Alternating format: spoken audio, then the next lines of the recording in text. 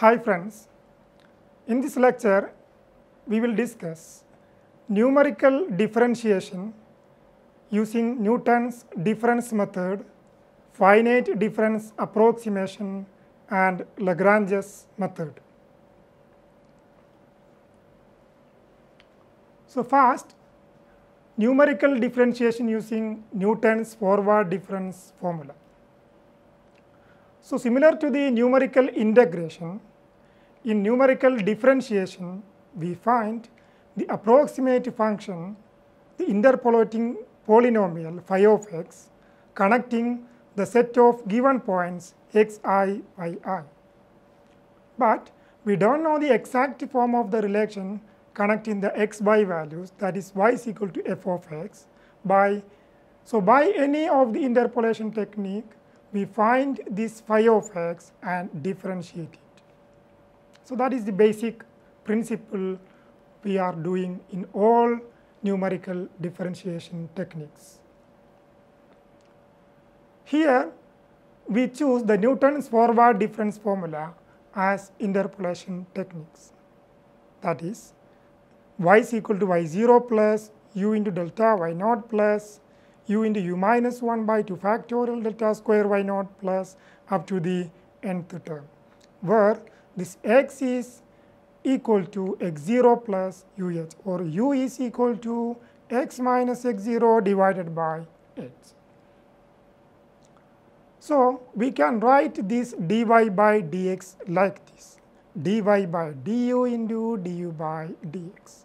Since this y is an explicit function of u, we rewrite like this. We know that this du by dx, from this equation, this du by dx will be 1 by h. Therefore, this dy by du into 1 by h, this dy by du is obtained as this one. That is, dy by du of this one is 0, this one is delta y0, this one is this u square minus 1 by 2 factorial differential, like that. So this is the final result is obtained as 1 by h into delta y0 plus 2 u minus 1 by 2 delta square y0 plus, and like that up to the n term. So this is the general formula for the numerical differentiation using this Newton's forward difference formula. This formula can be used for non-tabular value of x as well as tabulated values of x, that is the given values of xi. For a tabular value of x, that is for given xi, for a given xi, the formula becomes more simple. For x equal to x0, for example, u becomes 0. Since x equal to x0 plus uh, when x equal to x0, this u is 0. So the dy by dx is obtained like this. The dy by dx is this one. So putting u is equal to 0 in this equation, we obtain this one, 1 by h into delta y0 plus minus 1 by 2 delta square y0. Here this u becomes 0, this u's become 0, so we get this equation. Similarly, the second order differential equation is obtained by differentiating the general formula, this first differential formula. Differentiating once more, we get like this, 1 by h square into delta square y0 plus 6u minus 6 by 6 delta cube y0 up to the n term. So again, this is a general formula. For a tabular x value, this becomes more simple. When putting x equal to x0, this becomes, this u becomes, u's in these terms become 0. So this equation becomes like this, 1 by h square delta square y0. Then this u becomes 0, so this minus 6 by 6 is 1. So that is minus delta cube y0 plus 11 by 12 delta raised to 4 y0 plus up to etc. So we proceed like this to get any order of the differential. So this is the general formulas for the numerical differentiation using Newton's forward difference formula. Next, we will see the finite difference approximation method. Using Taylor series, we can find the second value, the forwarded y value, that is y of x plus h, like this: y of x plus h into y prime of x plus h square by 2 into y double prime of x plus h cube by 6 into y triple prime of x, etc. up to the nth term. From this equation, from this series, we can write y prime of x like this. This y prime of x by y of x plus h minus y of x divided by this h, dividing all terms by this h, we get like this. So this is the, if we consider this as the differential, this is the error. That is, we can write this as y prime of x equal to y of x plus h minus y of x divided by h plus the errors of the order of h. So if we minimize this h value, we can reduce the error to a very minimum value. So this is the finite difference approximation, forward difference approximation. Similarly, the expansion for the y of x minus h is like this: y of x minus h into y prime of x plus h square by 2 into y double prime of x minus h cube by 6 into y triple prime of x plus etc. So that we can again write this y prime of x by taking this to the left side and dividing all terms by h, and taking this term to the right side, we get y prime of x equal to y of x minus h divided by h plus the errors of the order of h.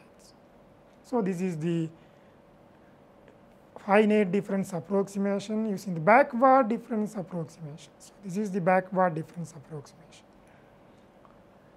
Again, summing these two series, these two expansions, we get, and rearranging, we get like this: y double prime of x equal to y of x minus h minus plus y of x plus h minus 2y of x divided by h square plus errors of the order of h square. So we obtain this second differential of the y.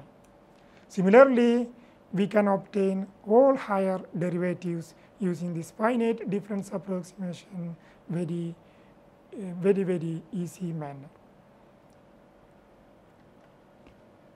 So next, we will use Lagrange's interpolation formula for the numerical differentiation.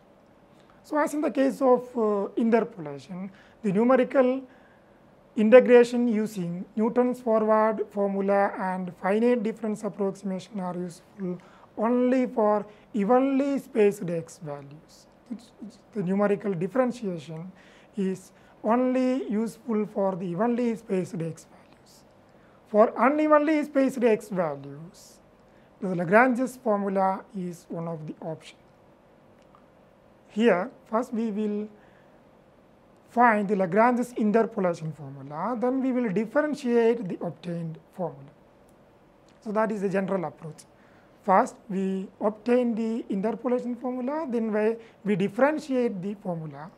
So before deriving the general formula for the Lagrange's interpolation, we first consider the simpler case, that is the equation of a straight line, that is a linear interpolation, or finding a linear polynomial passing through 2 points x0, y0 and x1, y1. It can be obtained like this: x minus x1 divided by x0 minus x1 y0 plus x minus x0 divided by x1 minus x0 into y1. Look the pattern. This can written like this: L0 of x y0 plus L1 of x y1, where this L0 of x is x minus x1 by x0 minus x1. L1 of x is x minus x0 by x1 minus x0. which satisfy this relation, Li of xj is equal to 1 if I is equal to j, that is Li of xi is equal to 1 and Li of some other x values becomes 0. And more simply it can write like this: summation I is equal to 0 to 1 Li of x by I. Now extending to the second order, we can write the Lagrange's interpolation formula like this: L2 of x equal to summation I is equal to 0 to 2 Li of x by I, where this Li of x values are this one. This is L0 of x, this is L1 of x, this is L2 of x. So this L1 of x, look this one, x minus x1 into x minus x2, but there is no x minus x0. And in the denominator, x0 minus x1, x0 minus x2, there is no x0 minus x0.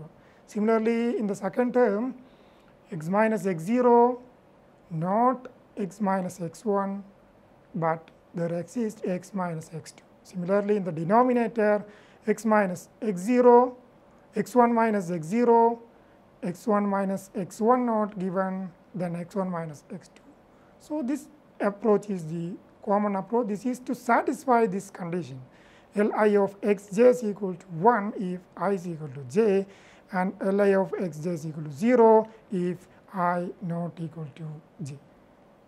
So generalizing to the nth degree polynomial, the Lagrange's formula can be obtained like this: ln of x equal to sigma I is equal to 0 to n Li of x by I, where Li of x equal to x minus x0, x minus x1, up to x minus xi minus 1, x minus xi plus 1. That means there is no x minus xi, then up to x minus xn.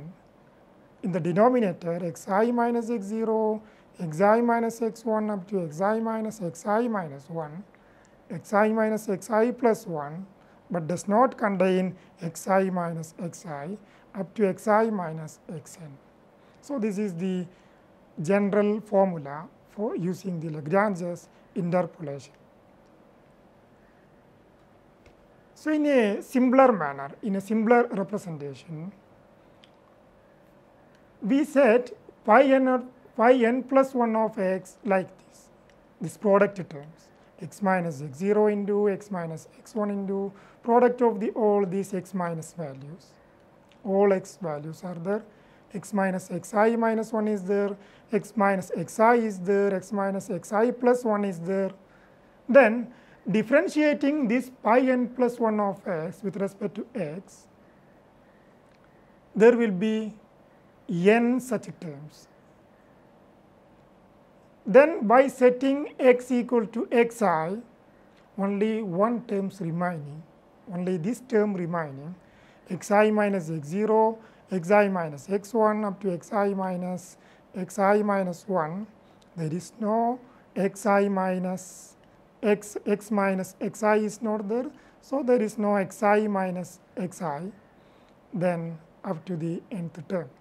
Since all terms other than the differential with respect to x minus xi, here the differential with respect to this x minus xi will remain the term x minus xi. In the result, there will be n terms plus summation n terms.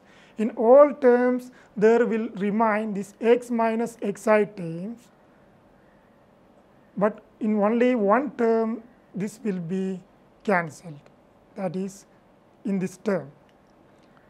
So setting x equal to xi, this is the final result.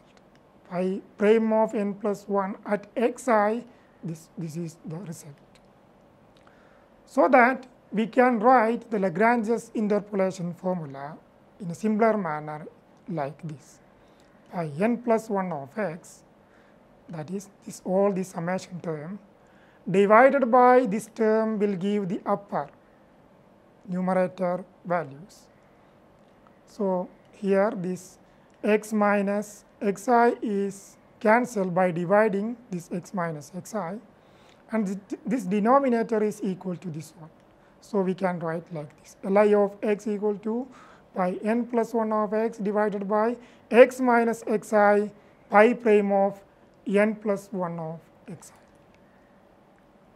So summing all these Lagrangian polynomials, we get the final polynomial, that is the Lagrange's interpolation formula is ln of x equal to summation I equal to 0 to n pi n plus 1 of x divided by x minus xi pi prime n plus 1 of xi by I. So after finding this formula, we differentiate this formula. So we get the differential, the numerical differential of the given set of points. Now there is one assignment for you. Develop Python code for the above 3 techniques.